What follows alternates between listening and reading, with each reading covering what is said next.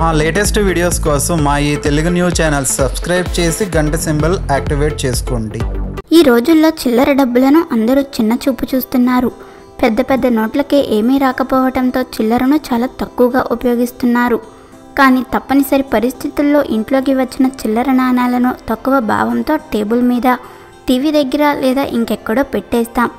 కానీ ఇది ఎంత మాత్రం కరెక్ట్ కాదు. చిల్లర అయినా నోటు అయినా డబ్బు డబ్బే. మనం ఇచ్చే ప్రాధాన్యతలో తేడా ఉంటుంది.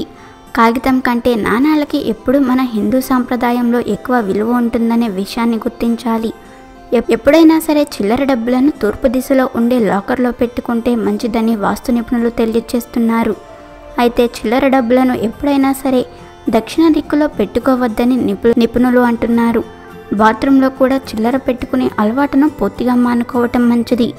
చిల్లరకు ఎక్కువ ప్రాధాన్యత ఉంది అనే భావనతో ఎక్కడ పడితే అక్కడ పడేసినా లేదా దుమ్ము ధూళి పడినా కుండా వదిలేస్తే లక్ష్మీదేవి మీ ఇంట్లో అసలు నిలవదు.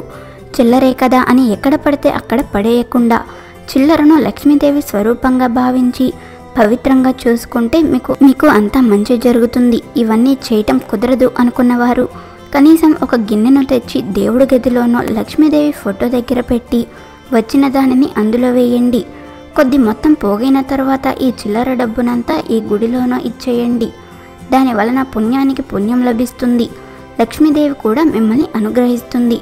మీ ఇంట్లో వారు చిల్లర డబ్బులను ఎక్కడ పడితే అక్కడ పడేయకుండా ఇలా లక్ష్మీదేవి దగ్గర గిన్నెను పెట్టి ఆ గిన్నెలో చిల్లర డబ్బులను వేసేలా చూసుకుంటే ఆ లక్ష్మీ కటాక్షం మీకు కలుగుతుంది. మీకు ఉండే ధనపరమైన సమస్యల నుండి కూడా కొద్ది కాలంలో బయటపడతారు. కనుక మీరు కూడా ఇంట్లో చిల్లర డబ్బులను ఇప్పుడు చెప్పిన విధంగా జాగ్రత్తగా దాచి డబ్బును పొదుపు చేసి లక్ష్మీదేవి అనుగ్రహంతో సంతోషంగా జీవించండి. వీడియో నచ్చితే లైక్ చేయండి, షేర్ చేయండి, బట్ సబ్స్క్రైబ్ చేసుకోవడం మర్చిపోవద్దు.